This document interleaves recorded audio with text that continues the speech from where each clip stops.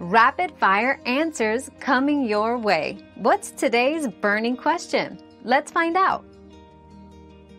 To remove fleas from a dog's bed, first vacuum the bed thoroughly to remove any loose fleas or eggs.